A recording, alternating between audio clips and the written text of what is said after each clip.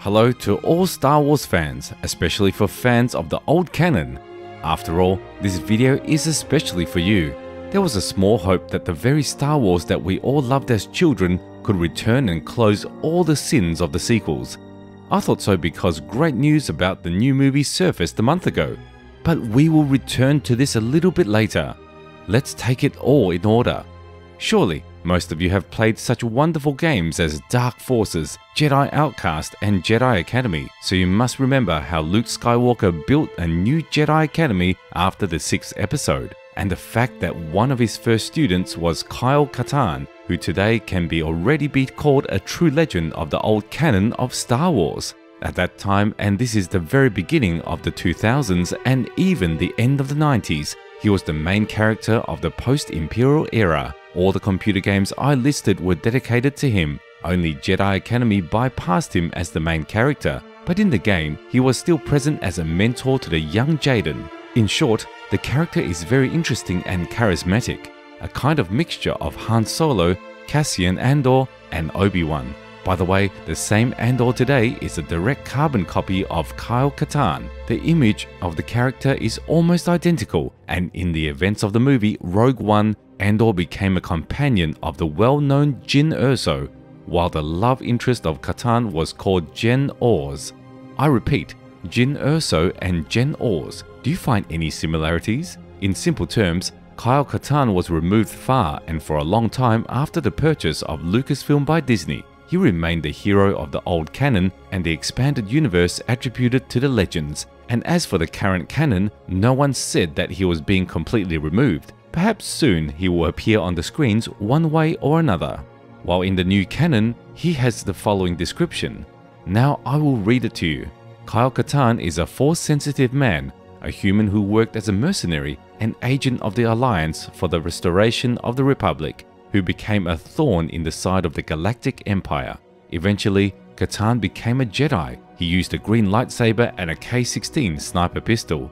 Why am I telling you this? Relatively recently, there was a rumor that Chris Evans will play the main role in an unannounced film from Kevin Feige, the head of the Marvel Cinematic Universe, who has been working on an unannounced Star Wars film for more than a year.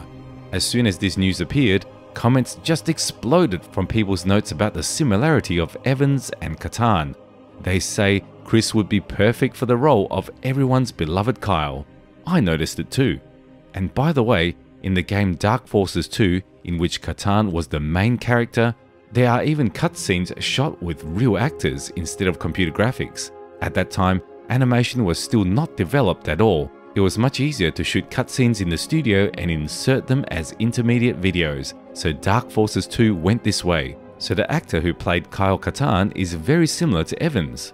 Then the logical chain in my head closed and an interesting idea came to me.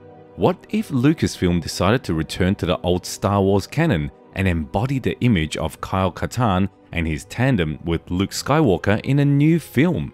Nothing prevents you from doing this, even the infamous sequels. Look, in the present canon, 30 years have already passed between the 6th and the 7th episodes. The events of The Mandalorian and the Book of Boba Fett unfolded 6 years after the 6th episode and 24 years before the 7th episode. The actions of the game Dark Forces take place a year after the 6th episode, and Jedi Outcast takes us 6 years ahead after the explosion of the 2nd Death Star. So it turns out that in the old canon and in the new canon, Jedi Outcast and Mandalorian have only 2 years difference in favor of the first. Probably you will say, it is clear only that nothing is clear. For clarity, in the new canon, the events of The Mandalorian take place at 10 ABY, and in the old canon, the events of the game Jedi Outcast as much as 12 ABY. Now think, until the 7th episode is at least 20-something years away. How many things can happen before Luke completely builds and shits his new Jedi Academy? Just under these new events, you can tie up Kyle Katarn with all the consequences, show their tandem with Luke Skywalker and all the adventures that they experienced, and as the main villain, you can implement Tavion and Desan, who were already villains in Jedi Outcast. That's when Chris Evans can shine in all his glory in the role of Katarn. And you know what else is interesting and funny? Fans have long attributed the role of Luke from The Mandalorian to actor Sebastian Stan, who is considered to be a double of Mark Hamill. He looks like a young Mark like no one else and will perfectly fit into the image of Skywalker Jr.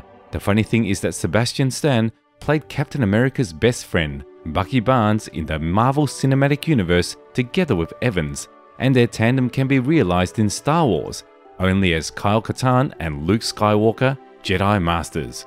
Agree? It's interesting? How do you like the idea?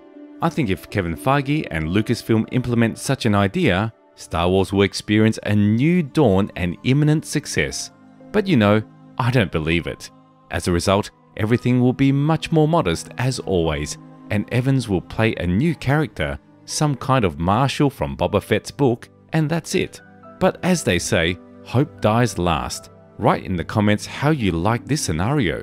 Do you like the old canon? And do you want Evans to play Kyle Katarn? That's it for today. Be sure to subscribe to the channel so as not to miss anything new and interesting about the Star Wars universe. Thank you all so much for watching and for your support. See you soon.